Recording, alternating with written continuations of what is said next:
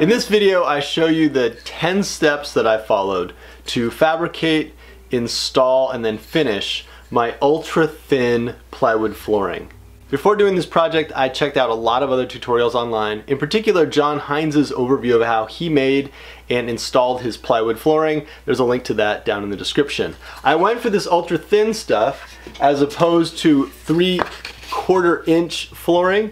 So on the bottom here you've got a piece of 3/4 inch plywood, and on the top, the stuff I used, I went for the ultra thin flooring for two reasons. One is that I got a good deal on this birch plywood, and in my installation I needed really thin floors. You'll see in the video that's because I installed them on an old bus that I have that I've been remodeling. So if anyone else needs thin flooring, this is the tutorial for you. I'll show you the 10 steps I followed to get the job done. Now, cutting the planks is a big part of this job. I have the sheets of plywood first just to make them more manageable, and then calculated the width I wanted for each plank. For me, that ended up being just under 4 inches wide. I've seen other people do wider boards, which also has a good look, but I went with a little bit narrower planks just for the way my space looks and the way I wanted it to turn out. I did this on my table saw. As you can see, you could use a circular saw with a cutting board. I also used a fine-tooth blade on the table saw, which had very little tear out, and I would highly recommend. A note on expenses, the plywood was about 18 bucks a sheet. So my price, including glue and nails and finish and whatnot, was about 2 bucks a square foot. It looks like manufactured flooring is about $8 to $10 a square foot. So you definitely save some money this way, but you also work more.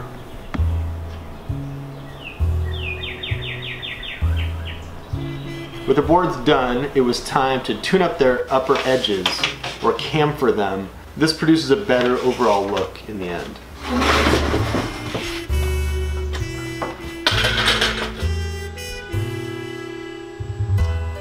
I used my router for this, which I built into the table saw cart a few years back.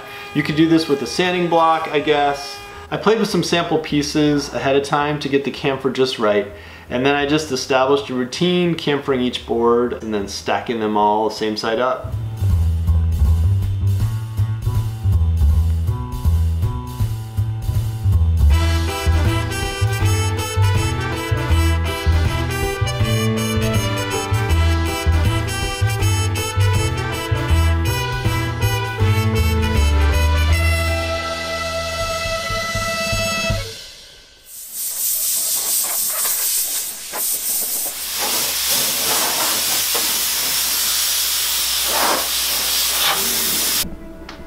The next step involves prepping the subfloor. Now mine was in good shape, I just installed it, but if you need to level or clean your subfloor or remove imperfections like nails, do that. Your subfloor really needs to be flat and even for the flooring to look any good.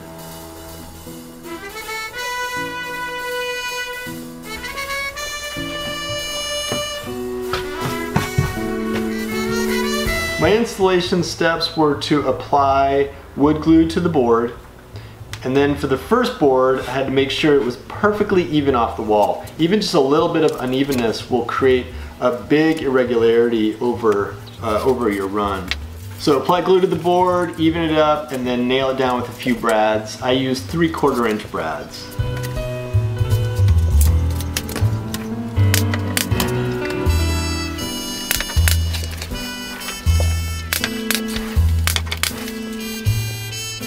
I set up my cutting station up as close to the work area as I could and used a fine-tooth blade again in this saw here. Note that you want to maintain an irregular pattern to your boards. So use odd length pieces to start your rows and you'll be okay. Don't let seams match up or even come close to matching up a few boards away.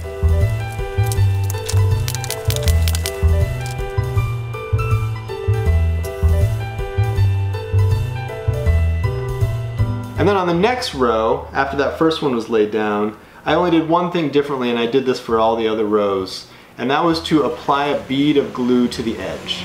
You don't need to gap plywood flooring because it has layers running different ways and doesn't expand or contract. So I did glue my boards to each other to get a really tight fit. and fewer nails means filling fewer nail holes later.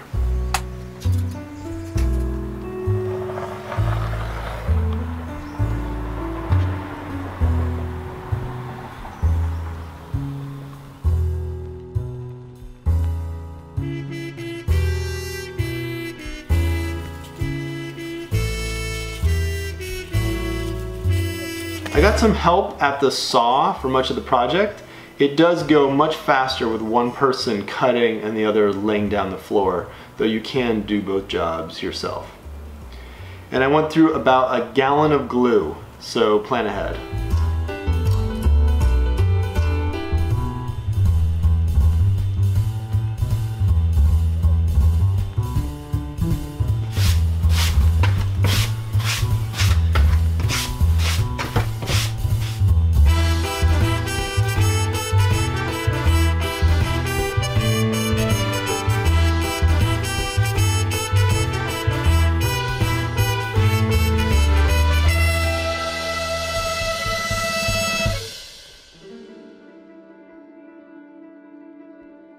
With the floor in, I admired it a bit, and then it was time to fill all those nail holes. I used wood filler in a tube, which John Hines recommended, and liked the way it looked.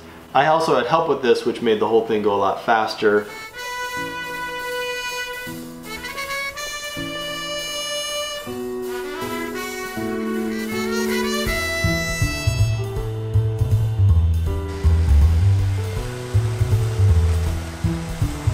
Sanding not only evens out the boards, but removes any wood filler on the faces.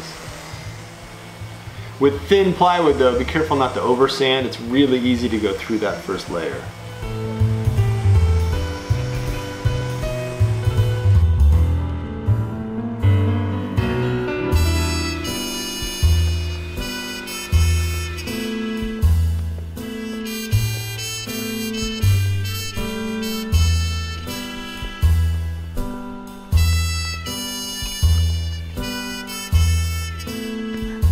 The stain I used was incorporated in a water-based polyurethane. It ended up being a little bit lighter than I was hoping for, but then after applying it, I kind of liked it, so it worked out. I'm pretty sure the name was Chestnut. Apply with the grain of the plywood. A lot of people suggest maintaining a wet edge, but I didn't have a problem with lines forming. It just looked good.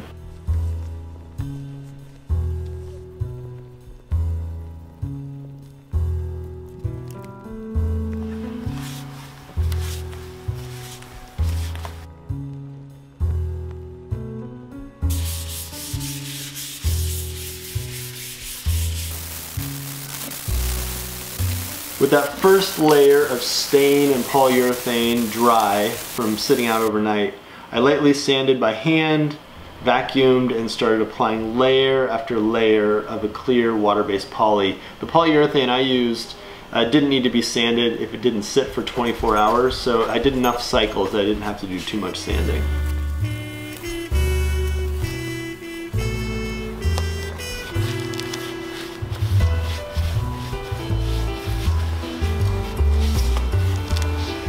So those are my floors. Thanks for checking out the project, and check out the links in the description if you're going to do this project yourself, and if you haven't already, I'd appreciate it if you subscribed.